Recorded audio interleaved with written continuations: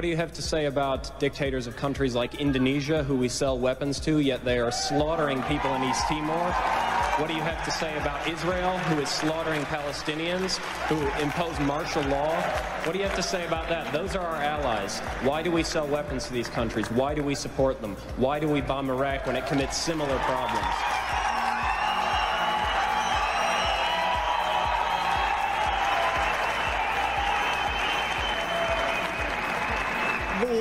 There are various examples of things that are not right in this world, and the United States is trying...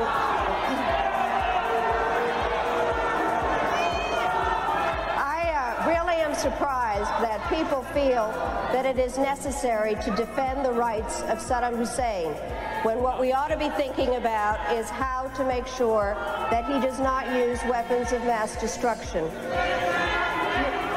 I'd like to... shouting. Just a moment. I'm not defending him in the least. What I am saying is that there needs to be consistent application of U.S. foreign policy. We cannot support people who are committing the same violations because they are political allies. That is not acceptable. We cannot violate UN resolutions when it is convenient to us. You're not answering my question, Madam Albright.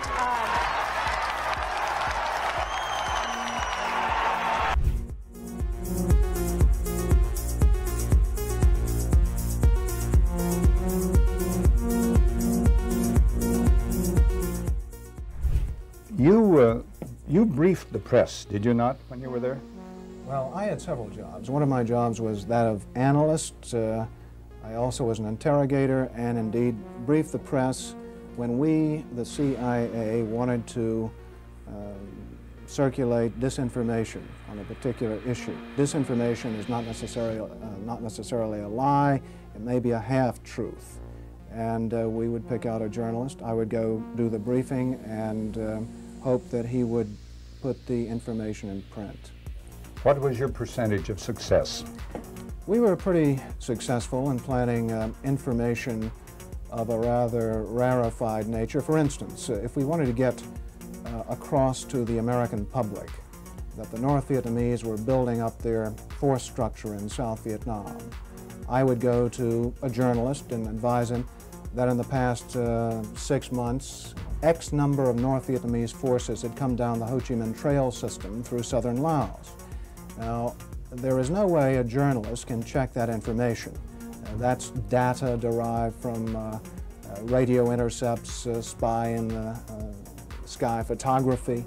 So either he goes with the information or he doesn't, and ordinarily or usually the journalist would go with it because it looked like some kind of exclusive. Go after these gentlemen. I would be directed to cultivate them, to spend time with them at the Caravel Hotel or the Continental Hotel, to socialize with them, and slowly but surely to try to gain their confidence by dolloping out valid information which was true. And then I would drop into a conversation the data that we wanted to get across, which might not be true. One piece of data, for instance, that we managed to plant in the New Yorker magazine had to do with a supposed North Vietnamese effort in 1973 to develop airfields along the border of South Vietnam. The reason we wanted to plant this information was that we were trying to persuade the U.S. Congress that Saigon should continue to get a great deal of aid, and that the North Vietnamese were the chief violators of the ceasefire accord. That was printed in the New Yorker magazine under the byline of Robert Chaplin, as indeed was a great deal of such information which we tried to circulate. Frank, a two-part question. What were the objectives of or what was the objective of the CIA? What about the moral implications of what you were doing in feeding this information? Did the objective override the moral implications, moral problems? Well, the objective of the agency in general is to generate intelligence and get it back to Washington, to get at the truth and make sure the policymakers understand it. When you plant disinformation, you are diverging from that objective, and I think probably in retrospect, it was very counterproductive. I am, as an ex-CIA agent, opposed to the disinformation activities in which I was involved. I admit that I was involved, and I think it served no useful purpose. Propagandizing the American public or Congress is not the CIA's job. As to the morality of what the CIA was doing or that particular activity, the war was a very relative thing. It was a relativistic environment, and morality seldom came into play when you were operating in the field. In my estimation, a CIA man should be amoral. That may sound pretty shocking to somebody, but what if my morality were that of a Nazi or agent, if you will? You wouldn't want me to be your intelligence officer. Keep the morals out of intelligence. Keep the truth in, and stay away from disinformation.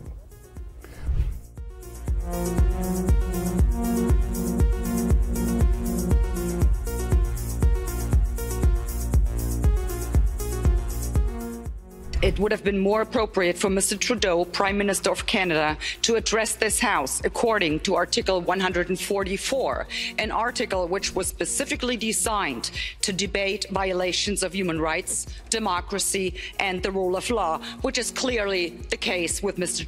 Trudeau. Then again, a Prime Minister who openly admires the Chinese basic dictatorship, who tramples on fundamental rights by persecuting and criminalizing his own citizens as terrorists just because they dared to stand up to his perverted concept of democracy, should not be allowed to speak in this House at all. Mr. Trudeau, you are a disgrace for any democracy. Please spare us your presence. Thank you. And it might sound radical, colleagues, but the answer to war is not more war, it's peace. And peace isn't delivered by the barrel of a gun, it's delivered by diplomacy, by dialogue. You can wish away your continent's history, but we share a continent with Russia. We will sit down with Russia. There will be a negotiated peace, and this organisation should be promoting it earlier rather than delaying it and making sure that more Ukrainians die. Your feigning of sympathy rings hollow. It makes me sick, to be honest with you. Is the US a functioning democracy? Well, let's have a look at it. It costs $2 billion to become president. They have 25% of the total prisoners in the world. They spend over $800 billion a year on arms, which is more than most of the world put together. They've been at war for 250 years since their state was formed 275 years ago. But they can't afford universal health care. They can't afford the $1.7 trillion debt forgiveness for students. They can't afford a programme for the 17 million children that go to bed hungry. Is this a functioning democracy? What's your idea of a democracy?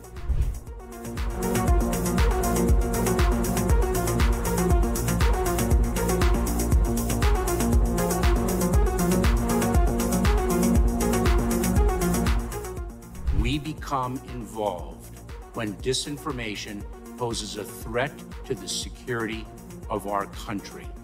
It is when there's a connectivity to a threat to our country. It could be a threat, a connectivity to violence. And what this working group does, is precisely what I would think you would want it to do, which is to take a look at the work, the disinformation work that our department has done, and ask the following questions. Do we have policies? Do we have guardrails? Do we have standards? But here's the problem. We can't even agree. We can't even agree what disinformation is. You can't even agree that it was disinformation, that the Russians fed information to the Steele dossier. If you can't agree to that, how are we ever going to come to an agreement on what is disinformation so you can police it on social media? Senator, I have 2 points, if I may finish. Number one, that what this office, what this working group does, because it's not an office, what this working group does is ensure that there are guardrails, definitions, standards to make sure that the free speech rights, the civil rights, civil liberties, and privacy rights of individuals. So do you think COVID disinformation threatens our national security? And number two, if I may, Senator, and number two, is it your proposition that when the cartels spread disinformation with respect to our immigration policies to try to lure vulnerable migrants to our border illegally? I think you've got no idea what disinformation is, and I don't think the government's capable of it. Do you know who the greatest propagator of disinformation in the history of the world is? The U.S. government.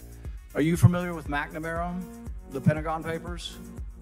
Are you familiar with George W. Bush and the weapons of mass destruction? Are you familiar with Iran-Contra? I mean, think of all the debates and disputes we've had over the last 50 years in our country. We work them out by debating them. We don't work them out by the government being the arbiter. I don't want you guardrails. I want you to have nothing to do with speech. You think we can't determine, speech by traffickers is disinformation? You think the American people are so stupid they need you to tell them what the truth is? You can't even admit what the truth is with the Steele dossier. I don't trust government to figure out what the truth is. Government is largely disseminating disinformation.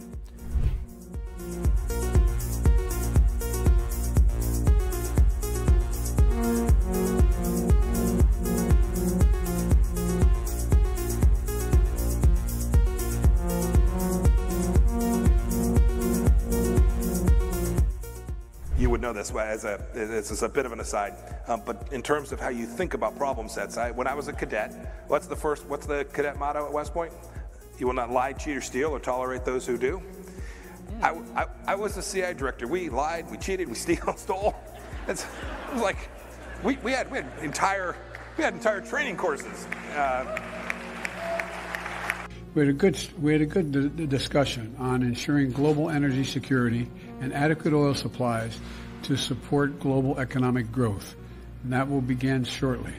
And I'm doing all I can to increase the supply for the United States of America, which I expect to happen. The Saudis share that urgency, and based on our discussions today, I expect we'll see further steps in the coming weeks. Are you worried about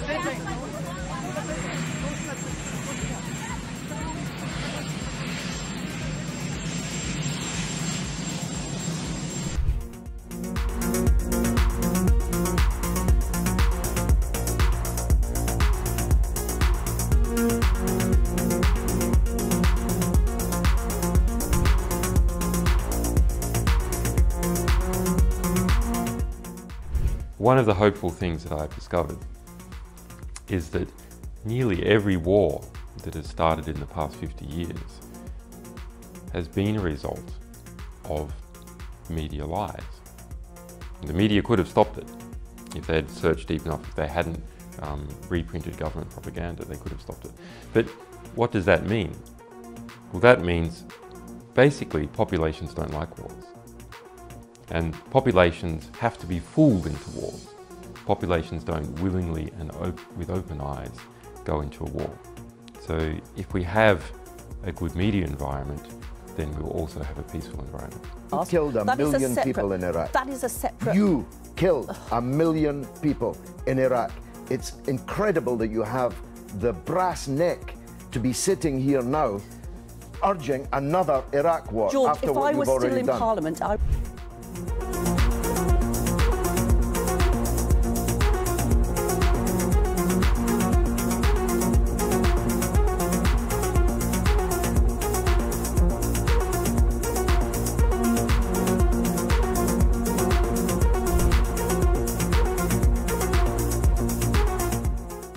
I can no longer remain in today's Democratic Party that's under the complete control of an elitist cabal of warmongers who are driven by cowardly wokeness, who divide us by racializing every issue and stoking anti-white racism, who actively work to undermine our God-given freedoms that are enshrined in our Constitution, who are hostile to people of faith and spirituality, who demonize the police but protect criminals at the expense of law-abiding Americans, who believe in open borders, who weaponize the national security state to go after their political opponents, and above all, who are dragging us ever closer to nuclear war.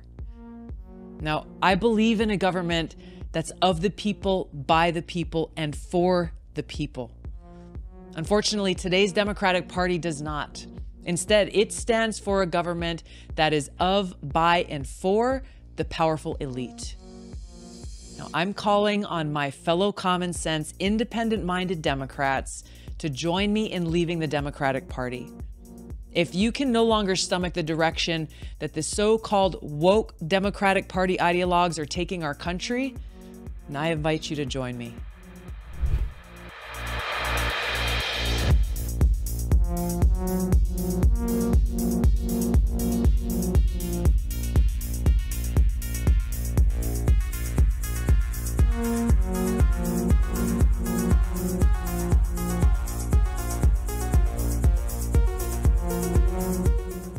Let me ask you a question. Do you think you should be the one to be able to decide when to pull the trigger? No, sir. Isn't that what this is about? If you adopt the position that any time you are denied, your particular, there's 4 groups out there, and inspectors, you're the group you headed, anytime you are denied, that ipso facto requires the United States and the Security Council to act on what they said they would do, which is to use whatever means necessary to take on Saddam Hussein so you can get into that particular facility. Is that not correct? Is that not your position? Mr. Senator, I have a job to do, or I had a job to do, and that was to disarm Iraq in accordance with the provisions of relevant resolutions. With all due respect, I'm not trying to be confrontational. I'm trying to get this as clear as I can. I really mean this now. You have an absolute logic. You put together a very tight syllogism here. You have indicated that your job is to disarm. The only way you can disarm is to have access. The only way you can have access is either with permission on the part of Iraq, or if denied, forced access, right? Compelled access. Compelled. Well, okay, compelled. You sound like the lawyer and I sound like the military guy. I mean, compelled, where I come from, when my old man said you're compelled, it meant I was forced. I mean, it was a real simple proposition. It wasn't much to debate. Now, there is a clear logic to that. And that's what I mean when I say I respect your position. But that means that whenever you choose a target that warrants inspection and you are denied, that ipso facto, at that moment, the only way your position can be satisfied or sustained is if the UN Security Council or the United States, acting unilaterally, uses force to guarantee access. Is not that true? Yes, sir. Now, that means that you get to choose the time and place when we would use force, if we use force. No, sir. Of course you do. If you choose the site and it's denied. And we coordinate with the member states to include the United States. Exactly. And prior to us going in, we have their agreement that this indeed is an inspection worth doing. Okay, inspection worth doing, everybody's agreed it's worth doing, and it gets stopped. Yes, sir. At that moment, we're an automatic pilot as far as you're concerned. Period. No ifs, ands, or buts. Now, I respect that. But now, it seems to me the Secretary of State might have a slightly different problem. Secretary of State might be sitting there and saying, now look over there on that side. Now, I remember so-and-so and so-and-so and so-and-so, and the 12 people on this side, they're all the ones that said they didn't want to use force. Now, I'm going to have to go tell the president now that we should, or Secretary Cohen, unleash whatever it takes to get it done. And our military assessment is the same as the majors. The majors' assessment is, privately held but publicly acknowledged later, that airstrikes alone aren't going to do this. Saddam's not going to cave on this. So, now here's the deal. I recommended the president have at it and let the chips fall where they may. A reasonable position for the Secretary of Defense, the Secretary of State to take. But I respectfully suggest, Major, I respectfully suggest they have a responsibility slightly above your pay grade. Slightly above your pay grade. To decide whether or not to take the nation to war alone, or to take the nation to war partway, or to take the nation to war halfway. That's a real tough decision. That's why they get paid the big bucks. That's why they get the limos and you don't. I mean this sincerely. I'm not trying to be flip, because I think, and that's why I said at the outset, the reason why I'm glad you did what you did, we should come to our milk. We should make a decision. But in terms of whether the Secretary of State has no more to consider than you do as the arms inspector. You didn't get in, didn't get my job done, get me in. Period. You made the deal, right? That's the deal. A deal's a deal. Get me in. Scott Ritter, I'm ready to go. It's not how it works. Now, maybe it should work that way. But wouldn't you acknowledge that if you were President of the United States or the Secretary of State, you'd sit there and say, now, okay, old Scotty boy didn't get in. We said he should get in. We want him to get in. It's important that he does get in. They're not going to let him in, so what are we going to do now? We know that France and Russia aren't going to be with us. We're quite confident China's not. We've already run those traps. They're not there. We're not sure where the United States Senate is, but have at it, boys. Go get them. And by the way, Scott and the boys say air power's not enough. I think it's a legitimate debate, Scott, Major. I think it's a legitimate debate. But I don't think we should be putting it in the context of, you have somebody up there at state saying, look, how can we weasel out of this agreement? We want to let this guy out there hanging. We're not this. It's a very practical political decision. Same kind of decision General Powell made. Same kind of decision President Bush made. Every president, every Secretary of State has to do it. Like I said, they get paid more than you. Their job's a hell of a lot more complicated than yours. They may have made the wrong decision, and you brought it to light. We should address it. We should say straight up where we are, and we should do it. And for that, I thank you. But it's above your pay grade.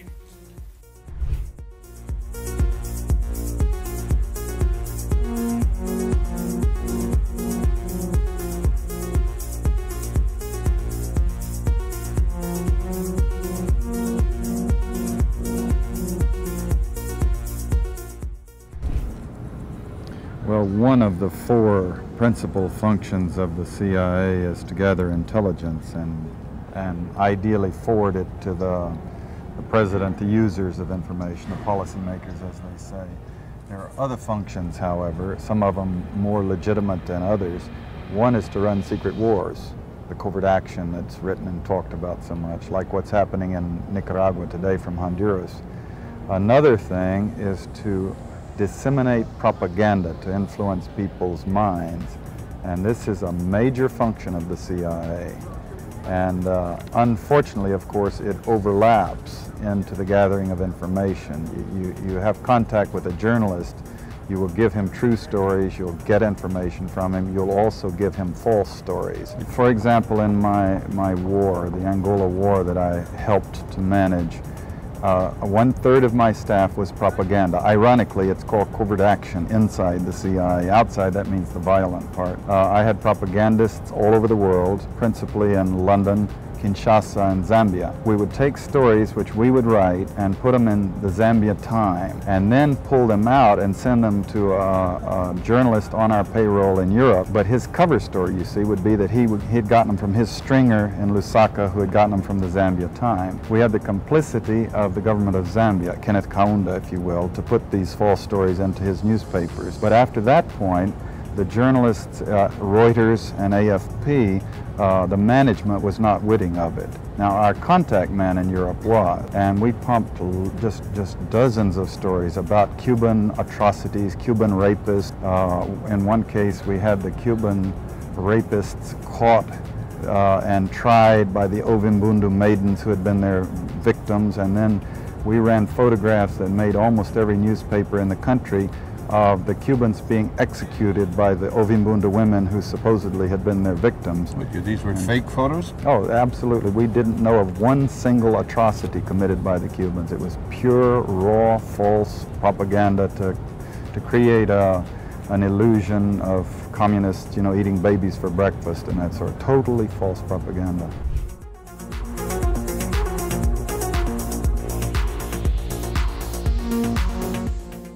The only reason that I'm allowed to ask you this question is because today the federal court ruled that the government doesn't have the right to determine who is or is not a journalist.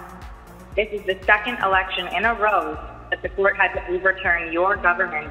Do you still insist on being able to make that decision, and why? First of all, questions around accreditation were handled by the press gallery and the consortium of networks who have strong perspectives on quality journalism and the important information that is shared with Canadians. The reality is organizations like yours that continue to spread misinformation and disinformation on the science around vaccines, around how we're going to actually get through this pandemic and be there for each other and keep our kids safe, is part of why we're seeing such unfortunate anger and lack of understanding of basic science. And quite frankly, I won't call it a media organization, your group of individuals need to take accountability for some of the polarization that we're seeing in this country. And I think Canadians are cluing into the fact that there is a really important decision we take about the kind of country we want to see. And I salute all extraordinary, hardworking journalists that put science and facts at the heart of what they do and ask me tough questions every day, but make sure that they are educating and informing Canadians from a broad range of perspectives, which is the last thing that you guys do.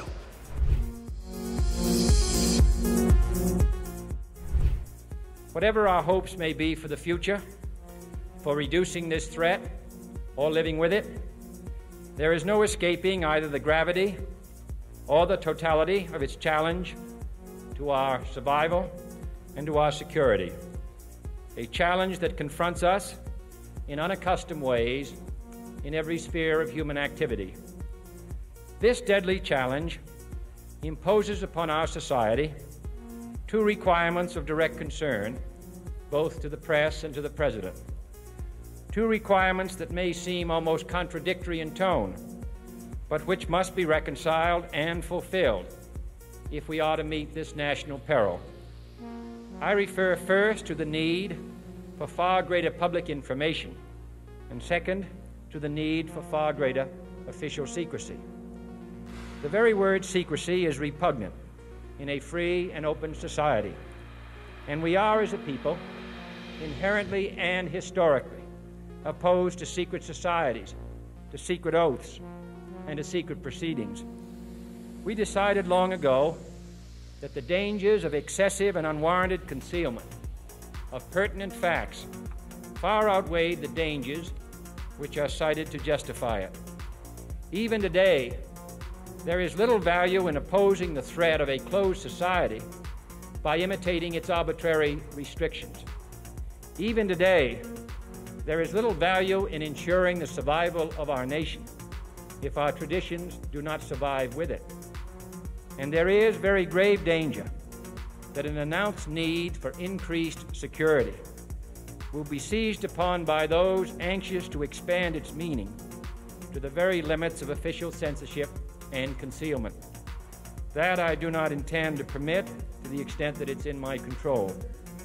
And no official of my administration, whether his rank is high or low, civilian or military, should interpret my words here tonight as an excuse to censor the news, to stifle dissent, to cover up our mistakes, or to withhold from the press and the public the facts they deserve to know.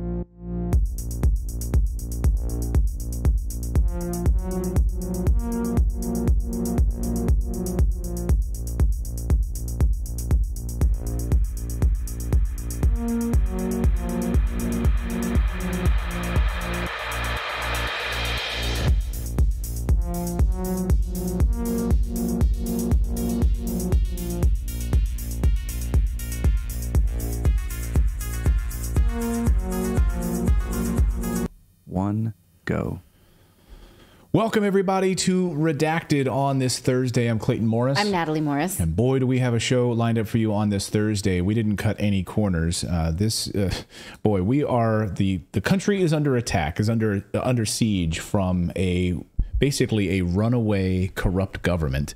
And wow, we have these whistleblower testimonies this afternoon, which we're going to go through as it relates to what happened on January 6th. These FBI whistleblower testimonies are unbelievable. I sat there just over the last hour with my jaw dropped at the corruption, the retaliation against these people, lives ruined because they went after these FBI agents who spoke out. They were brave.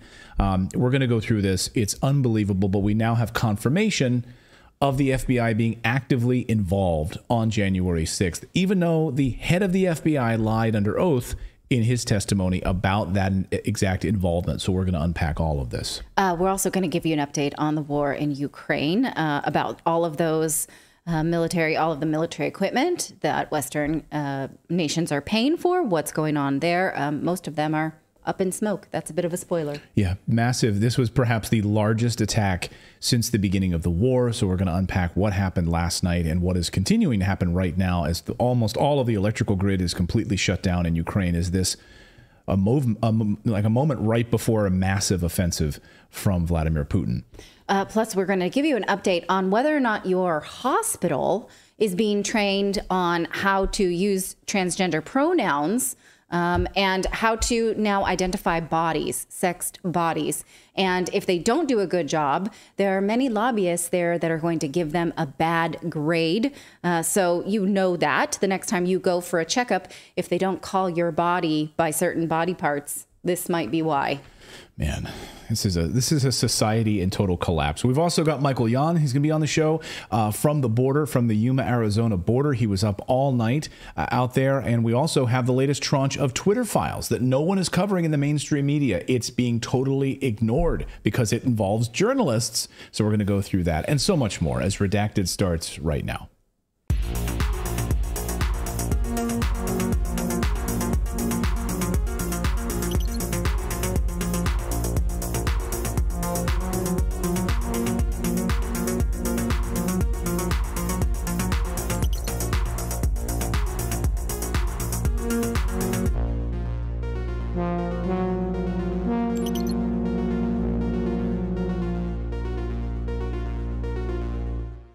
Welcome, everyone, to the show. Thank you so much for subscribing. We're close to 2 million subscribers on YouTube, almost close to 340,000 on Rumble. Thank you for making this a part of your day. I saw someone in the chat just a few minutes ago saying this is the second best show behind Tucker. I'll take that. I'll take that. All right. That show doesn't exist anymore. Yeah, there is no Tucker show. So I will take that. You see they're replacing him with Hannity, by the way. What a disaster that's going to be. Go ahead, Philip. Well, that by that comparison, that makes us de facto the best show out there. We'll take it. We'll really appreciate that. We'll take it. So thank you for subscribing. So subscribe to the channel. Just click that subscribe button. Smash that like button. If you smash the like button, it pushes us further out in the algorithm. But tonight, it's Thursday. We've got so much news to get to. I don't want to waste any more time. Let's get to our top story, which, of course, is what's going on with the FBI. So today, the FBI confirmed in front of Congress that confidential informants, FBI assets were present at the U.S. Capitol on January 6th. Now, they may have done this a little bit unwittingly, but they were doing this because today we had a congressional testimony from several FBI whistleblowers, not just one, who had claimed that they were concerned that the civil liberties were being compromised of the people that they were going after in pursuit of January 6th participants. Now, there's a big piece of these testimonies that have nothing to do with January 6th. We should mention that, but we're going to specifically focus on the January 6th piece of this because a number of whistleblowers also talked about being asked to go after and investigate school board meetings and taking the license plates of people who are going to school board meetings. Like, really? Can you imagine? Like, hey, honey, I'm going to a school board meeting tonight. Oh, and the FBI is tracking you because you're going to the school? That was also part of this, but that's not what we're going to specifically focus on. January 6th is what we're going to look at. So all of those people out there, all of you guys that were vilified for or called a conspiracy nut for saying that the FBI was actively involved on January 6th, you have now been vindicated. You have now been vindicated. So if you've got a family member who's like, oh, Janice, you're just one of those conspiracy nuts. Show them tonight's episode and show them this testimony that we're about to show you. Whistleblowers admitting that FBI Director Christopher Wray lied under oath to Congress that no FBI agents were present during the January 6th riots. Now, I think it's worth noting before we get into this, because already there's a contingency of Democratic congressional leaders who are saying, well, this is just sort of the latest move by MAGA Trump Republicans. This should have nothing to do with politics at all. This is an FBI whistleblower who said if these people who had said even before this hearing, if these people did something wrong and we take them to trial, we will lose because we are infringing on their civil liberties. This is what he was concerned about, is that we can't bring the hammer on these people until we see what it is we've got against them. And if they are cooperating, we shouldn't be breaking down their doors and infringing on their civil rights. He was concerned. He wasn't saying, I won't go after these people. What he was initially saying is the way in which we're doing it is outside of protocol. We should all be concerned about this. It should have nothing to do with Biden or Trump. We know that the crux of that day was about the election, but really, it no longer is about politics. So when we say when we see Democrats just crying about how, oh, this is a MAGA apologist move, we should reject that as partisan politics. All right, let's get into it. So whistleblowers admitting that Christopher Wray lied under oath to Congress that no FBI agents were present during the day on January 6th. And so we'll get to that part of it in a moment. But first, the House of Representatives held a hearing today where the FBI whistleblowers came forward to expose the corruption and the illegality of what's happening inside the FBI. They also exposed how the FBI bullied and retaliated against FBI agents, patriots, by the way, who served multiple tours in Iraq and Afghanistan, who are members of the 101st Airborne Division, who had medals from the U.S. military as well as commendations from the FBI.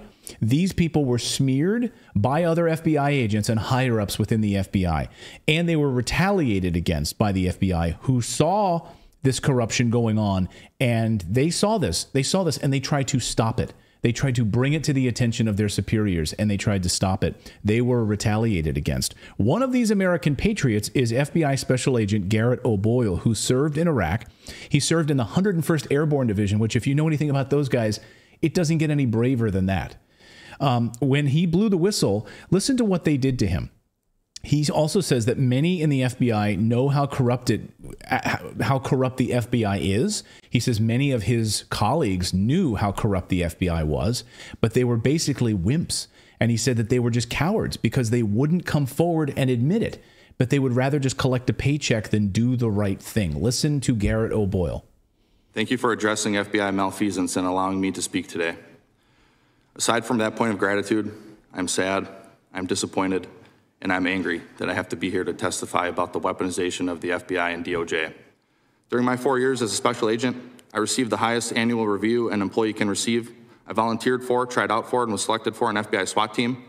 I also volunteered for, tried out for, and was selected for a new unit the FBI created. I also received an award for my work on an anti-abortion extremism case. I've been smeared as a malcontent and subpar FBI employee.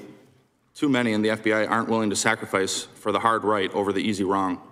They see what becomes of whistleblowers, how the FBI destroys their careers, suspends them under false pretenses, takes their security clearances and pay with no true options for real recourse or remedy. I couldn't knowingly continue on this path silently without speaking out against the weaponization I witnessed, even if it meant losing my job, my career, my livelihood, my family's home, and now my anonymity. My oath, however, did not include sacrificing the hopes, dreams, and livelihood of my family, my strong, beautiful, and courageous wife, and our 4 sweet and beautiful daughters who have endured this process along with me. In weaponized fashion, the FBI allowed me to accept orders to a new position halfway across the country. They allowed us to sell my family's home. They ordered me to report to the new unit when our youngest daughter was 2 weeks old. Then, on my first day on the new assignment, they suspended me, rendering my family homeless. They refused to release our goods, including our clothes, for weeks. All I wanted to do was serve my country by stopping bad guys and protecting the innocent. To my chagrin, bad guys have begun running parts of the government, making it difficult to continue to serve this nation and protect the innocent. but I, for one, will never stop trying, and I'll never forget my oath. And his oath, and his oath is to put his country first, right? And it's unbelievable. And when you read these, books about these investigators and books about these whistleblowers, you realize that they are actually trained to be upstanding crime investigators. They are trained on a protocol of what is right and what is wrong. It comes across pretty clear. I think if one thing America gets right is that it's written down how to be good, but lately, it just seems like there are too many people who get away with not going by the books anymore. Right. And so because of this precedence. So if he has friends, colleagues, which we're going to play another soundbite from him in a few minutes, and it's probably one of the most amazing pieces of video I've seen. You have to watch what he says. It's sickening, and it's really just cuts you. Really just cuts you. But you realize that all of these colleagues that were around him saw, a lot of them knew that what the FBI was doing was corruption, that what they were doing was in many ways illegal, and none of them would come forward. They knew that they would be retaliated against. So he comes forward and he's brave, and now he has lost his anonymity. And now, as of over the past 24 hours, apparently security clearance revoked because the retaliation is even stronger now. So much for whistleblower protections. As he comes forward, he gets vilified, has his family forced to move across the country and sell the home, and retaliated against. Right. We're not going to give you your clothes. And then, bigger questions. What happens to your pension? What happens to your retirement when you're treated this way? When you're, I don't know what the FBI version of dishonorable discharge, apparently. Yeah. And so these are important questions. So how did Democrats respond to this today? This committee hearing, this is the weaponization hearing. So here's just a little taste of how Democrats responded by basically trying to smear one of the FBI agent whistleblowers. Basically, Congresswoman Sanchez questions one of these, Marcus Allen, tries to basically question his allegiance to the United States. This guy is a decorated hero in the United States. So Congressman Sanchez, a Democrat, on the Weaponization Committee tries to expose FBI whistleblower by bringing up his Twitter activity. She's like, I'm going to get this guy because he may have tweeted something a couple of years ago that really shows where his head was at on this. There's just one problem. The Twitter account that she tries to get him with, like her little zinger, it's not his account. Has nothing to do with him. It's like she just went to the internet and did a search for Marcus Allen on Twitter, and she grabbed one random Twitter account. Watch this amazing exchange. Thank you. Mr. Allen, have you ever used Twitter, yes or no? I have utilized Twitter, yes. Okay, and is your account at Marcus A970-50645? That is absolutely not my account. Okay, that's not your account. Well, on December 5th, 2022, an account under the name Marcus Allen retweeted a tweet that said, That is not my account, ma'am. You haven't let me finish the question, sir. Might have been the football player. You haven't let me finish the question.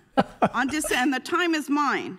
On December 5th, 2022, an account under the name of Marcus Allen retweeted a tweet that said, quote, Nancy Pelosi staged January 6th, retweet if you agree, end quote. Do you agree with that statement? Yes or no? That is, I don't, no ma'am. That's not my account at all. I'm asking whether you agree with that statement, yes or no? Can you please rephrase the statement? Yeah. Do you think that Nancy Pelosi staged January 6th? I just want him to answer He'll answer. Question. Yeah, he'll answer. I'm just telling you your time's up. Do you believe that Nancy Pelosi, do you agree with the statement that this person tweeted that Nancy Pelosi staged January 6th? Yes or no? No. Thank you. Listen to her back. I gotcha. Listen to her backpedaling. She's like, okay, so you didn't tweet it. You didn't tweet it, but do you agree with this random tweet from some guy who has a similar name as you? Also, this cat is the name of the last thing you ate. Yeah. Do you want to play that game on Twitter? Taco cat? Taco cat? Okay. Ma'am, this account, I appreciate your purple hair, but this account has nothing to do with me. What the hell? Wasn't Marcus Allen a Raider? Yeah, he was a football player. What someone was like, is he the football player that we're talking about? Yeah, like I know, like this is a random. But this is literally what Democrats did this afternoon in this committee hearing. Unbelievable and sick. It's basically like she was trying to use the Chewbacca defense. Like, why am I reading this random tweet? The Chewbacca defense. It's like the it's a South Park thing, but where the guy's like, the lawyer is talking about Chewbacca, and he's like, why would I be talking about Chewbacca when this man's life is on the line? He's like, that doesn't make any sense. He's like, if it don't make sense, you have to acquit. That's crazy. So this is even more crazy. So Matt Gaetz really laid into it and laid out this whole thing. So here is perhaps the nut of this. This is where we learn what was unfolding on that day. Who was there? What FBI agents were actively involved in the crowd as either informants or part of it? And you get to see not only Marcus Allen talking about what happened, but then you also hear from the Boston field office. The Boston field office testimony where the agent was saying, we weren't going to round these people up unless you shared video with us of the actual people inside the Capitol. We're not just going to randomly go and arrest people. Why don't you share with us this video that you have? You have 11,000 hours of this. This is an FBI agent saying this. And it turns out they didn't want to share the 11,000 hours of footage with him in the Boston field office because they admitted that there was FBI agents in the video footage. They were admitting that their own people were there that day. Watch this amazing few moments. Mr. Allen, we just astonishingly heard a Democrat on this committee question your allegiance to the United States. How many tours in Iraq did you do? I did 2 tours in Iraq, sir. And for how many decades have you held a security clearance? For 2 decades, sir. Ever been called into question before? No, sir. And you also received the Employee of the Year award for the Charlotte field office, is that right? That is correct, sir. Did you receive any medals during your service for the Marine Corps and the United States Navy? I did, sir. As a member of the Marine Corps, I received a Navy Commendation Medal and a Navy Achievement Medal. Seems to me your allegiance to the United States is pretty well established over multiple decades, wearing the uniform, fighting for our country, and I am proud that you continue to fight for our country as a whistleblower here, making a disclosure to the United States Congress. And Mr. Allen, is it your belief that you were retaliated against because you shared an email that questioned the truthfulness of FBI Director Christopher Wray? Yes, sir. And you believed that he wasn't truthful based on testimony he'd given to the United States Senate, isn't that right? Yes, sir. And in that testimony to the Senate, you believed that Christopher Wray indicated that there were no confidential informants and no FBI assets that were present at the Capitol on January 6th that were part of the violent riot. Isn't that right? Yes, sir. Please play the video. We're now going to hear from George Hill, who worked at the Boston field office. So now this is the Boston field office where he's being asked to basically round up individuals. The SSA in Boston said they were going to a political rally, which is First Amendment protected activity. No, we're not uploading. We're not starting cases on these people. To which they said, well, we're going to call your SAC. And the SSA said, go right ahead. Because when you're pushing back, you want to make sure that you have your 6 covered. So the SAC and the ASAC were intimately aware of these kinds of exchanges that were going on. And again, to his credit, Joe Bonavolonta said, no, we're not opening up cases on people who went to a rally. And I forgot a key part. The SSA for CT2 said, happy to do it. Show us where they were inside the Capitol, and we'll look into it. To which WFO said, we can't show you those videos unless you can tell us the exact time and place those individuals were inside the Capitol.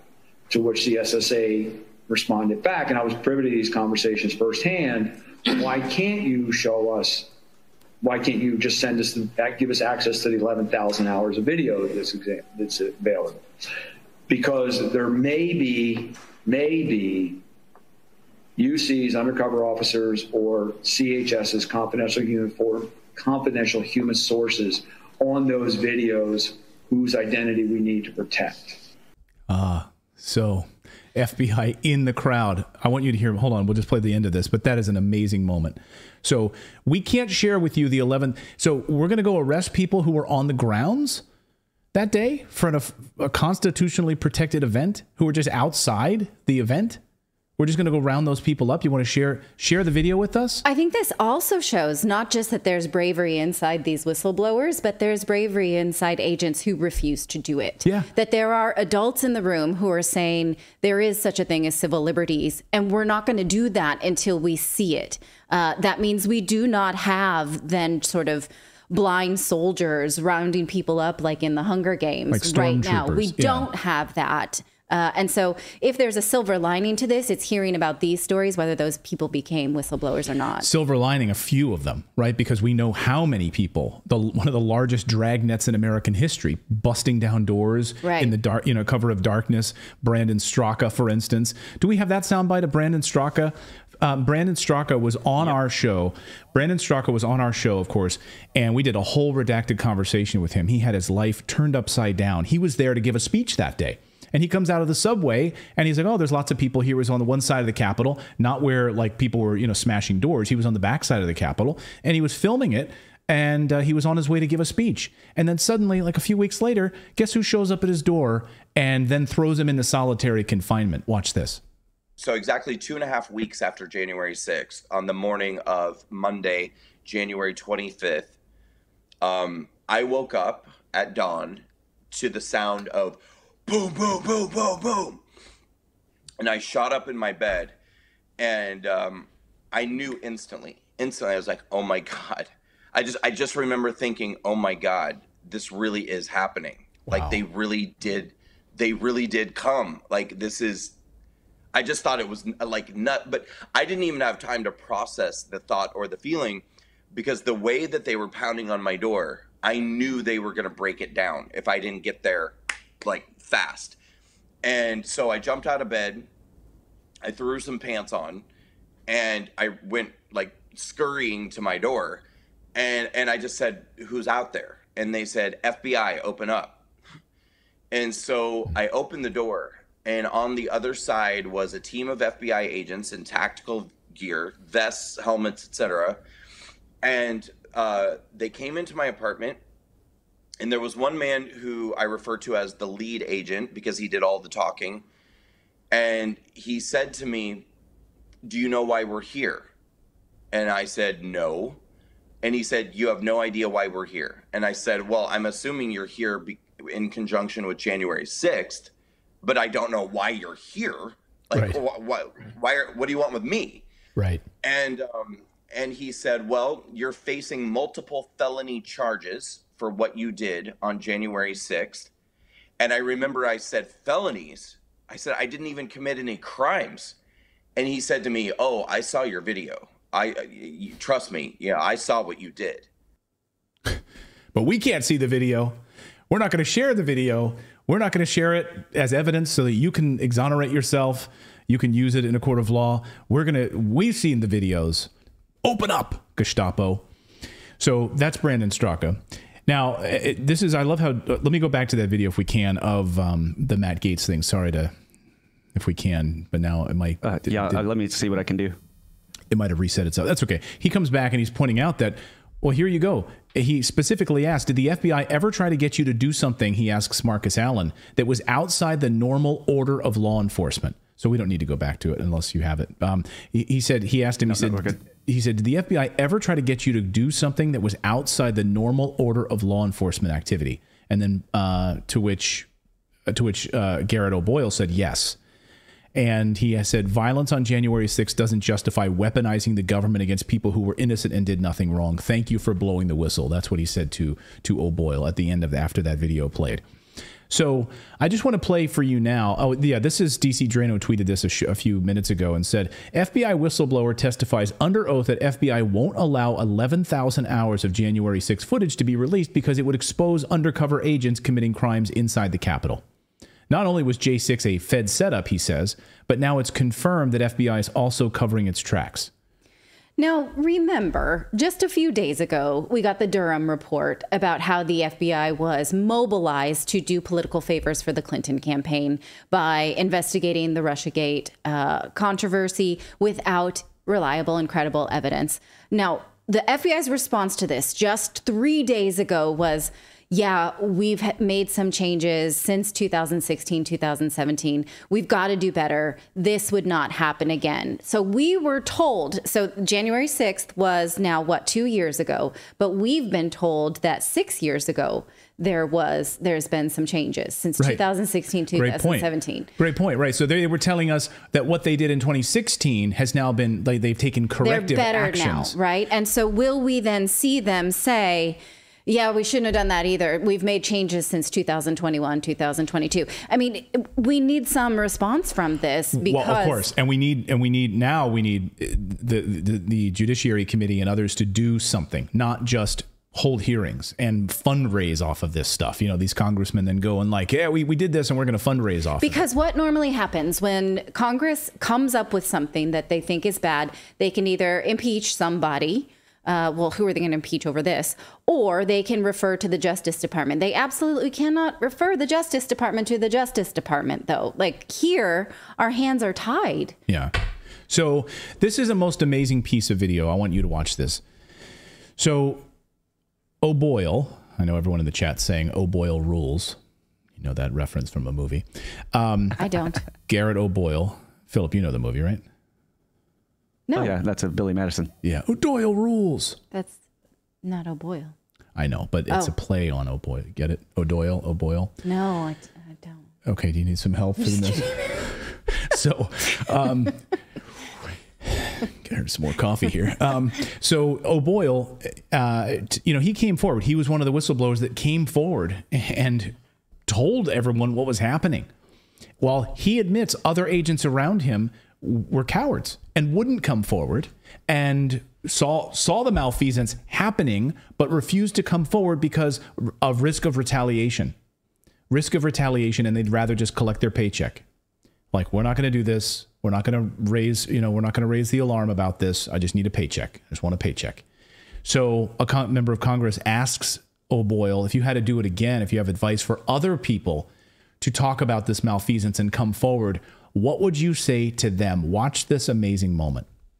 All of the hardships you've gone through. If one of your really good friends, your former colleagues, came to you and said, I have this thing that is being covered up, and I think the American people need to know about it, what advice would you give them? I would tell them first to pray about it long and hard.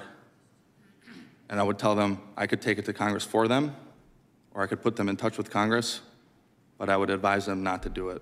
So you would legitimately try to protect one of your colleagues from doing what you have done? Absolutely. And how do you think that solves being able to shine light on corruption, weaponization, any kind of misconduct that exists with the American people? It doesn't solve it. But the FBI will crush you. This government will crush you and your family if you try to expose the truth about things that they are doing that are wrong.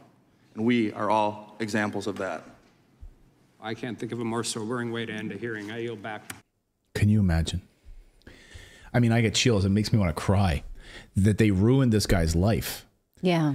These scumbags ruined this guy's life because he saw what they were doing was wrong and followed the proper channels of whistleblower protection. Then they retaliate against him, remove his security clearance, smear him, ship him across the country, put him in some random field office, force him to sell his home, don't give him his children, his little girls, access to their clothing because he wanted to do the right thing. Remember that. That must be terrifying. Awful. So how did the liberal media this afternoon spin all this? This is amazing. So Punchbowl News, which is a Washington insider Jake Sherman operation. I think he was formerly at Politico, or I forget where he was. Anyway, so they publish this newsletter. They do a morning publish, they do a midday publish, and an afternoon publish. And so their midday publish was covering this weaponization hearing, but they buried it all the way at the bottom. Like, really? This is a pretty big story. That's buried at the bottom of the newsletter this afternoon. And they also framed it this way. GOP's weaponization hearing witnesses spark credibility questions. So Punchbowl News is using the New York Times strategy of basically calling into question these witnesses and basically saying, well, these agents, they have low credibility because apparently the FBI yesterday revoked their security clearance. So The FBI retaliated against them, revoked their security clearance, and then today that makes them less credible? In the same week that IRS agents were removed from the Hunter Biden case, like, they're so ballsy. Like, let's just do all the bad stuff in public, because if we do it all at the same time, nobody can do anything. So the FBI pulled the agents' clearances over their conduct related to January 6th, the New York Times first reported. Oh, Marcus Allen, Steve Friend testified before the committee today. Why did they remove their security clearance? Because apparently they didn't want to be a part of a SWAT team that broke down the doors of people that didn't deserve to have their house broken down into and rounded up and thrown into solitary confinement, just like Brandon Straka did. Especially people who Friend had said earlier this year that they had already been in contact with these people. These people had already been cooperating with their lines of questioning. And so there was no need. These people were like, great, call me later. I'll tell you more what I know about January 6th. And then they go and break down their door. Again, one of the major points that he had made is like, if this person's guilty, we will lose the case because we violated their civil liberties. And there were people in the organization who just didn't care about that protocol. And, you know, where were the lawyers to stop this? Because the agents are not necessarily lawyers, but they're briefed on the law, what's legal and what's not legal, to go after a citizen, a person. And so, you know, where were the lawyers behind this, giving the green light for this kind of thing? There should be a chain of command that stops this. Yeah, it's unbelievable. Let us know your thoughts on this in the comments below. What should happen to the FBI? I've seen all sorts of people saying defund it. What about Christopher Wray as the head of the FBI? You know, he was appointed, let's not forget it, I think he was appointed under Trump. He's still there. Now he's Biden's guy. Like, I don't understand, though, that what's the rationale? Can you walk me through the defund the FBI? Because then what? Because we already live in a time when urban centers are lawless, completely lawless. It's not like they're stopping that, right? But we all, I think, want to live in a place that is not lawless. That is policed and is protected. Right. We've seen the defund police equal movement, protection under the law for all of us. And these agents are saying what they've been investigating was drug trafficking. Sex trafficking. What did they say? Extremists, you know, certain extremisms, grape with a G cases. Child trafficking. So who does that then, right? Do we just start over? Do we make something new that does that? Well, maybe we take away, you know, all of the money that they've spent on these, inclusivity handbooks. Like, so the FBI apparently handed out handbooks that showed, you know, symbols to their agents that if you see anyone with a Betsy Ross flag, that's an extremist. That's a potential extremist person if they've got a Betsy Ross American flag. So if someone flies a Betsy Ross American flag, then they're probably a white supremacist, and you should probably go and round them up, or probably keep a really close eye on them, going to school board meetings, etc. Mm-hmm. So giving them all of this extra money to do these types of things back to their, you know, I don't know, core competencies. I don't know. But this is the problem, is that this has been going on for decades. The weaponization of these intelligence communities. Sure, it's upsetting, but we're already on the precipice of global social collapse. And what happened after 9/11? It's not helping. What happened after 9/11 is that these agencies were given so much more money, right? The idea was, we're going to have the global war on terror, look everywhere. But instead, what do? They looked inside, right? So they've started putting all of that money towards like domestic surveillance and abuse of power. That's exactly what this is. This is abuse of power. So let us know your thoughts on this in the comments below. Judy Brooks says, I just got booted out of Redacted. No, you didn't. You're here. I see you. You're here. Unless YouTube boots you out. That's how it works sometimes. YouTube doesn't like what you say, and they block you. So you got to be careful about that. We've got more news to get to. We're going to look at the war in Ukraine next. Vladimir Putin and Russia launching their biggest attack yet. We're going to go through what this means and what lawmakers are saying funding of Ukraine going forward. Could Ukraine really only have 5 months left? Really, 5 months left. That's what the Financial Times is warning, as lawmakers and European leaders are worried that the United States might be pulling its funding up. So we'll talk about that. But first, are you an investor looking for an easier way to trade some stocks? And would you like 20 free stocks right now? With Moomoo, which is our favorite trading platform, there's no steep learning curve. It has a simple interface. And you're going to get 20 free stocks when you go to redacted.inc/Moomoo. That's right. Just for setting up your account and making your initial deposits, you can get up to 20 free stocks right now for a limited time. Now, Moomoo has 0 commission trades. The app looks amazing on every platform, from iOS to Android to Windows and Mac. And like last week here on the show, I told you about a gold company that I was investing in, USGO, and they were like, it was trading at like $10 a share, and I traded right inside of Moomoo, and it's fantastic. And actually, that stock today up 50%. From what I was telling you about it. Could hit the Russell 2000 if it hits $15 a share. And you can do all of that. You can set alerts for that kind of stuff right inside of Moomoo if you want to track certain companies like I do with these different gold producers and silver producers and different metals producers and commodities stocks that I like to buy. So right now, check them out. Open your free Moomoo account today. Get access to 0 commission trades, 20 free stocks when you open your account, make your initial deposits. To learn more, check out our link at redacted.inc/Moomoo. Again, redacted.inc/Moomoo. All right. I need some iced tea. All right. I haven't been this pissed off in a while. Like today, like going through this January 6th stuff with these FBI whistleblowers, I was furious. Absolutely furious. I see that. I mean, I felt like this over the Durham report. So we're just flip-flopping. What's next? What's next? All right. Well, Ukraine is an unmitigated disaster, and it will be America's undoing unless we stop this war right now. Those are not my words. Those are the words of multiple senior military officials who have just penned a new piece in the New York Times calling for them to end this stupid, unmitigated disaster of a war. We'll get to that part of it in a second. But overnight, Vladimir Putin just launched his biggest attack of the war so far.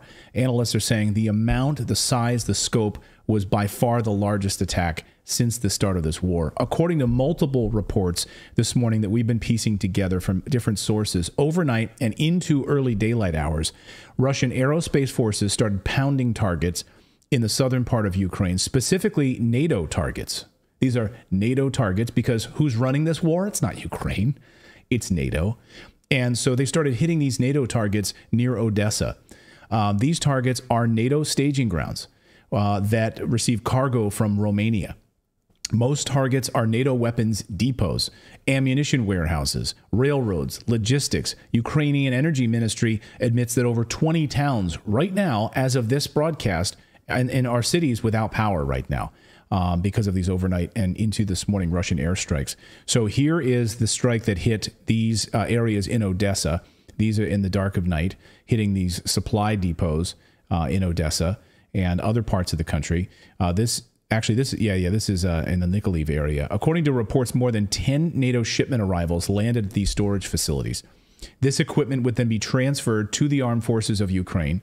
Ukraine would then use these weapons to continue shelling the Donbass region, which they did overnight. So this is amazing that Ukraine, even under all of this attack, hitting all of their ammunition depots and everything else, they still managed to fire on the Donbass and still target residential areas. Like they're sticking to it. They're sticking to their guns on this. It's unbelievable. They hit multiple civilian targets overnight, did Ukraine. Ukraine hit multiple residential areas. Apartment complexes were hit. One particularly tragic story, journalist Steve Sweeney, who's in the Donbass reporting, says that a woman who was killed during Ukraine's shelling of Donetsk's Petrovsky district yesterday has been named as Ilona Nikolaevna. She stopped on her way to work to provide emergency care to those who were just wounded in another shelling attack. As she was helping them, another rocket struck and then she died instantly. Oh, there's a name for this. Actually, that's a tactic I've read about that the United States has used in Arabic-speaking countries in their war on terrorism. What is it called? So I don't know the name of it. Or something like that. Or anybody else in the chat know what this is? This is a tactic where you bomb once and then when rescue workers come in, you bomb again. You bomb again. So that's exactly what Ukraine did here. But they're doing doing it with civilians. But then NATO forces launched another shell. They killed her and wounded civilians nearby. So here is a local shop that was also shelled by Ukrainian forces just before noon, one of the busiest times of the day. One man had his legs blown off, fighting for his life at this hour. 4 others were injured. Again, these are civilians, shop owners. This is daily life, though, of course, for the residents of the Donbass who face daily shelling in this genocide. So this NATO weapons depot was hit hard. hit hard overnight, destroying all of these new NATO weapons that just arrived from Romania. Take a look. And the air defense system sitting next to the airport runway was totally destroyed. So these, again, are NATO depots that were totally destroyed. Baiting, some people are saying it's called a double tap. I thought it was double Grim tap. just said double tap. Double tap. So you bomb an area. So Ukraine bombs an area. Civilians go to help, and then and then we're going to just fire them again. We're going to shoot them in and fire them up again. That's great. That's what they do. But that's just one example. And then around 4 a.m., Putin launched a massive barrage of attacks with Caliber and possibly hypersonic missiles, according to reports. These struck countless air defense targets all over central Ukraine. These strikes were similar to what we saw about 48 hours ago, taking out a lot of air defense targets. Other reports coming in today showing Russia hit Ukrainian military behind their lines in the Kharkiv and Kherson area in the Nikolaev region. Again, according to the military reports we're getting, this is the largest attack of the war so far since the first days of the so-called special military operation. And as Colonel Douglas McGregor told us last night, Putin hasn't even done anything yet, that these are just small jabs, and he hasn't even launched the right hook yet, the massive offensive that could be coming in the first few weeks of June. Listen. And right now, Putin and his forces have been acting like a heavyweight champion that only uses a left jab. In other words, he's jabbing with all of these strikes and doing enormous damage. He hasn't let loose his right, which are hundreds of thousands of Russian combat troops. So the future doesn't look good if you're sitting in Kiev, if you're Ukrainian right now. Does that make any difference to people in Washington? Yes, but what can they do? They can double down. So are they going to double down? European leaders are worried that the United States is not doubling down. In fact, the Financial Times reporting this morning that Ukraine's allies fear the military support will fade in a U.S. election year, and only 5 months are left of money and funding, and that the United States might not fund it after that. Let's quote from the Financial Times. Washington has been Ukraine's dominant source of weaponry, and U.S. officials say sufficient pre-approved funds remain to sustain Kiev for about 5 more months. That's it. Covering a crucial counteroffensive planned for the coming weeks. I love how they keep saying that Ukraine's about to launch a counteroffensive in the coming weeks. Well, actually, just today, I saw, I think it was in the Wall Street Journal, that they're saying, well, there's a mini counteroffensive before the counteroffensive. It's like a little an aperitif prep jump. Yeah. Or a moose. Yes. And a moose boosh. Dress rehearsal. Yes. This has happened. It's the mini before the real thing happens. And so there was a little bit of gains on the battlefield, and we're calling it the pre-show, I guess. Opening act. It's like, what gains on the battlefield? Literally, Bakhmut is about to fall, is basically totally collapsed and surrounded by Russian forces. Where is this little mini offensive? I mean, maybe they're hitting some targets inside of Russia with long-range weapons from NATO, but that's about it. European allies, though, are increasingly uncertain about whether the U.S. will come close to matching its existing $48 billion package, according to the Financial Times, adopted in 2022, they say, particularly as it requires a vote in Congress this autumn against the backdrop of more partisan debate on the war. So they're basically saying they're going to try to vote on it, and there's no way. Well, there was a proposed bill to make it U.S. law to support Ukraine until the bitter end. It hasn't gone anywhere, thankfully. But if that were to pass, then there'll be no haggling over this package and then that package and then that package, like COVID relief aid. It just would be open checkbook.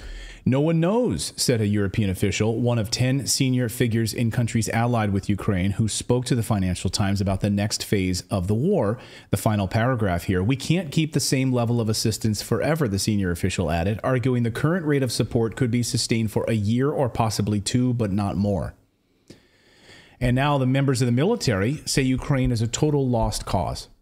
So national security experts have penned an open letter to the New York Times. An open letter calling for a swift diplomatic end to the war in Ukraine was published in Tuesday's New York Times. The letter has 14 signatories, that mostly former U.S. military officers and other national security officers, including Jack Matlock, former ambassador to the Soviet Union, Ann Wright, retired U.S. Army colonel, former diplomat Matt Ho, former Marine Corps officer, State Department officials, retired colonel who served as Colin Powell's chief of staff. The list is long. Many are longtime critics of U.S. foreign policy, post 9/11 war policies. The letter calls for calls the war in Ukraine on the part of the United States and NATO an unmitigated disaster, and cautions that future devastation could be exponentially greater as nuclear powers creep ever closer toward open war, they say. And they say the expansion of NATO is directly to blame. That they thought, well, expanding NATO to Putin's doorstep? What did you think was going to happen? This. The letter entitled, "The U.S. should be a force for peace in the world." That was what they named this letter. It's almost laughable, like anyone in Washington really wants to do that. They're urging the Biden administration to pivot hard right now towards pursuing a negotiated peace agreement and to end this war quickly. They say this reality is not entirely of our own making, yet it may well be our undoing, the letter concludes, unless we dedicate ourselves to forging a diplomatic settlement that stops the killing and diffuses tension, they say. Hallelujah. Like, we are vehemently anti-war on this show. Hopefully they'll pay attention to this letter, and maybe they'll be receptive to it. Well, I'm not holding my breath because Biden is on his way to the G7 summit in Japan, and he just arrived, he's going to be meeting with other Western leaders, and surely the rhetoric about Russian sanctions will get louder over the next few days. It would be wonderful if that would happen. Yeah. But we shouldn't hold our breath for it. Want everyone to subscribe to the show. If you're new here, please subscribe, hit that subscribe button. Also, smash that like button. It really helps us push further out into the YouTube algorithm because they try to suppress our show. They block us, they ban us. And so they shadow ban content like this, and they do not want the truth to get out there. We see it with all the time. But if you actually smash that like button during a live show, it actually pushes us out so more people can see the show right now. So please do that, whether you're on YouTube or even Rumble as well. It helps there as well. All right, let's talk about the Twitter files, shall we? Because the mainstream media is totally ignoring the new round of Twitter files that just dropped last night. Yes, we're going to talk about whether or not certain reporters had access to Twitter, whether they were giving privilege to certain journalists and, the opposite to others. So let's go through it. The latest round just released from journalist Paul Thacker. Are you going to we'll go through it. Yeah, we have his first tweet here, and he said, "New internal Twitter files help explain why privileged reporters hate Elon Musk and Twitter 2.0." So privileged reporters that had access, backdoor access with Twitter, basically, and who were assuming have it no longer. Yes, have it no longer. So let's kind of go through these here. You want to take these? Sure. So, all right, number 2, he says, "So during my trip to Twitter's HQ in San Francisco, I uncovered several documents that explain why reporters now hate Twitter 2.0. Musk fired their friends and cut off their privileged access." So what was this privileged access? Well, they say for years, Twitter provided favored access to disinformation reporters, giving them access to new products and silencing accounts. Musk ended this access and brought in new reporters to go through the company's documents, something no CEO has ever done before. So what they're saying is that certain, we want to call them media darling Twitter users were being given access to decide what to mark as disinformation based on what the mainstream media had already decided and who to weaponize. We've already seen this from Pfizer executives, them saying, I don't like this person saying this, it's promoting vaccine skepticism. I don't like them to talk about this. Let's shut down a conversation about this. It turns out that media was also given that access. Here's what he says, number 5, when Twitter rolled out Birdwatch to label misinformation, they gave NBC News Ben Collins a demo and exclusive access, and Collins was actually part of the feature's product development. Do you want the emails? No, we don't need to go through that. But Ben, it's just, we should point out, so NBC News, a journalist at NBC News gets access to this from Twitter, gets access this Birdwatch label of misinformation, like calling corporate media to check in with NBC News, like get on the phone with Jake Tapper too. Like, these are going to be our trusted sources for banning accounts under this Birdwatch program. They even used him. They say number 6, he was really loved inside Twitter. Ben Collins. Yes, even suggesting him to moderate one of their panels. And when they met with reporters in New York City, he admitted that Twitter helped propel his professional profile and helped him get on NPR and other TV outlets. So they pushed his profile. So Twitter then like quid pro quo, like, hey, you're scratching our back. We'll promote your profile. So it pops up in search results and it's more prominent and more people will see it. Right. So number 7, he says Musk has now unveiled community notes. This is the funny part, which now allows more users to comment than Birdwatch did. This hasn't worked out for fact checkers like I love this story from Glenn Kessler at the Washington Post. So Glenn had put out a piece called New Fact Check Piece from the Washington Post.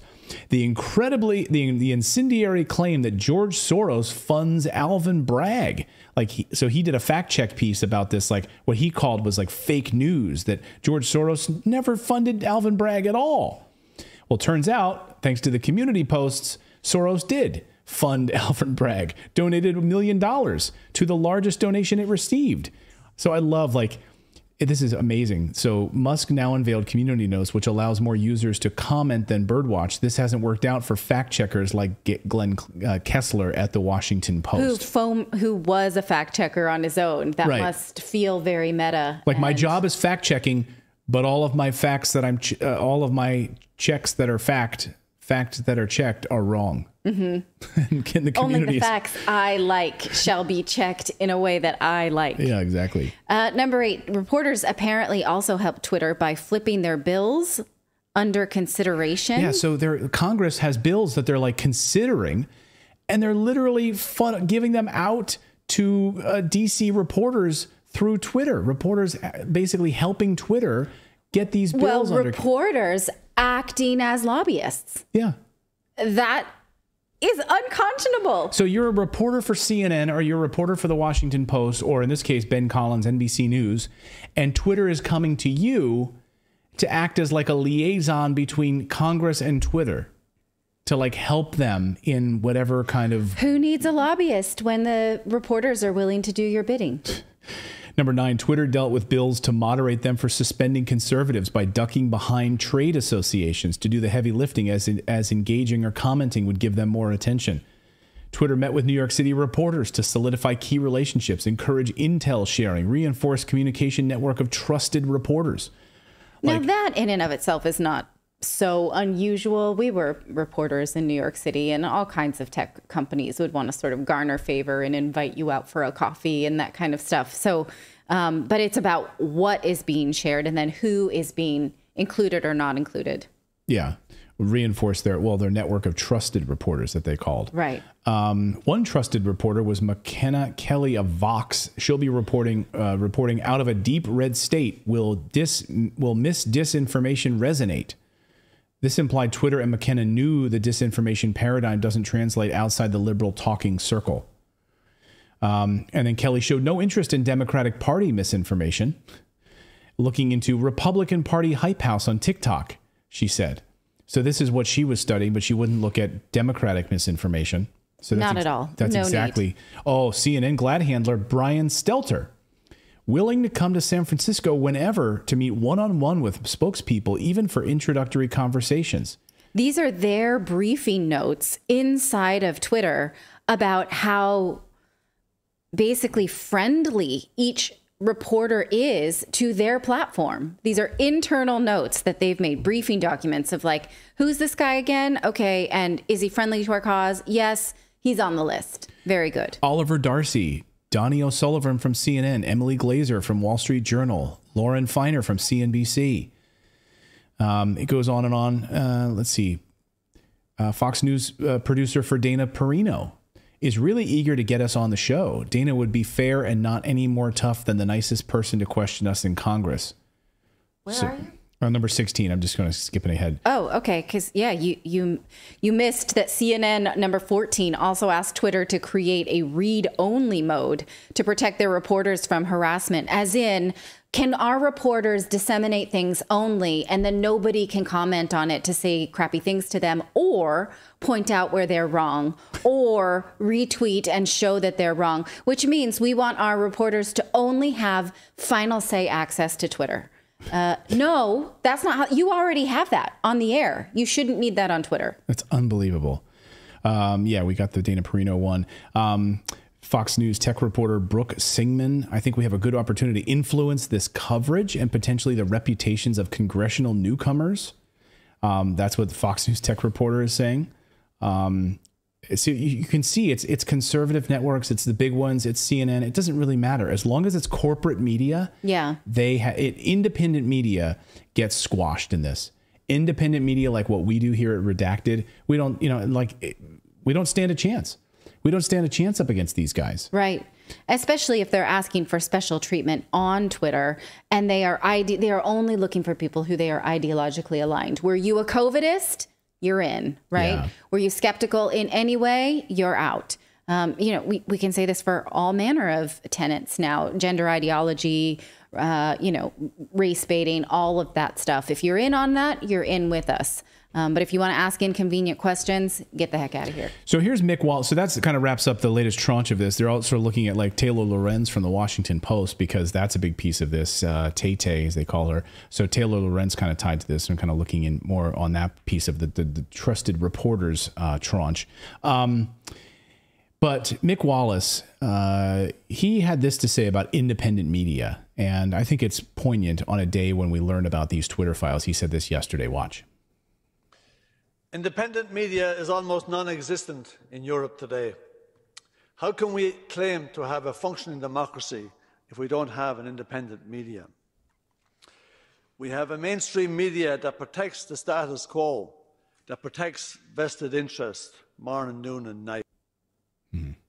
Exactly. And you're seeing this in these Twitter files. That's exactly what we just saw.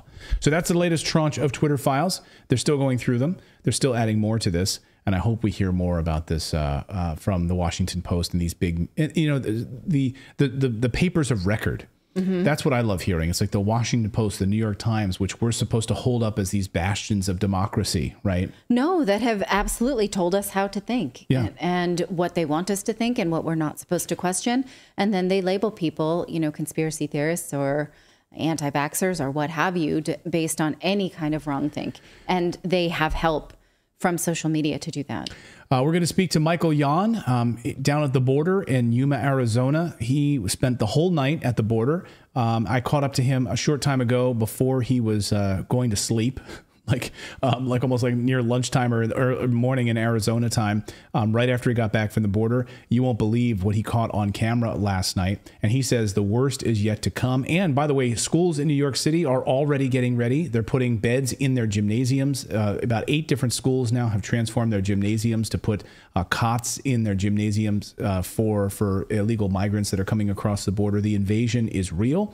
And he said it's about to get much, much worse in the next few weeks. So we're going to talk to Michael. We're also going to talk about this trans hospital story. Like, is your local hospital staff getting trained on transgender etiquette? And if they fail the etiquette training, then they'll get a low grade and therefore they won't get additional funding, basically, right? No. Yes, we're going to talk about that in a second.